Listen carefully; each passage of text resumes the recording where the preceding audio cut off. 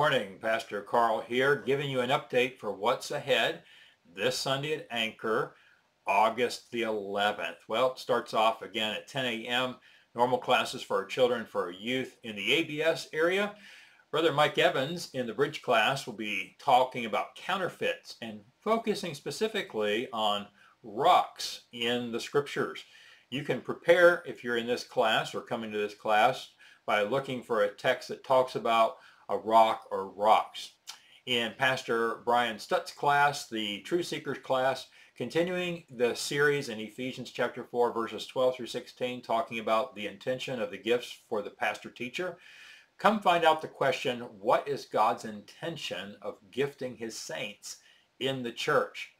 11 o'clock, something a little bit special. Pastor Stephen will be giving an update on the recent Wilds camp trip for the youth.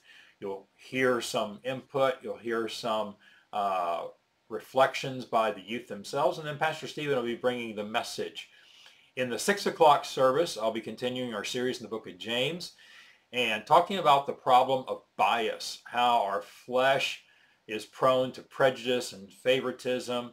And the text in James 2, 1 through 13 gives solemn warnings that allows us to really consider why this goes unchecked in our lives and the problems that come from it and how we can correct the problem. We have some things coming up on the church calendar, just to highlight a couple of them. This coming Wednesday, August 14th, we have a missionary speaker to Croatia. And so looking forward to having him come out and learn about missions in that Eastern European bloc area. On August 25th, we'll be having a farewell social for Miriam McCune. She is moving to Greenville, South Carolina to be near her children. And we are sad to see her go, but excited for this new chapter in her life. So after the evening service on the 25th, we're going to have a send-off time for her. Hope you can be there and just show your love and appreciation to her. September 1st is our fall picnic and softball game. Softball game at 3 in the afternoon that day. Picnic follows at 5 p.m. This is at McLean Park. There'll be a sign-up sheet for that. And then we have one of our own missionaries coming in from Wales that we regularly support, and he'll be speaking on September 15th. It's not too early to be thinking about our special church anniversary service. This will mark 25 years since Anchor Baptist Church chartered.